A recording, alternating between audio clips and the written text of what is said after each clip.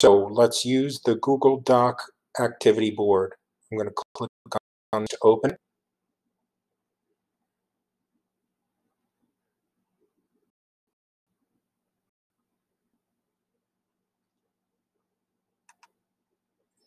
Okay, directions are here on the activity board. There are 9 activities. You will notice the titles. That's because they are hyperlinks. So once you choose something that you want to work on, you should click onto that hyperlink. So let's say I was going to do the setting assignment. I'm going to click on it.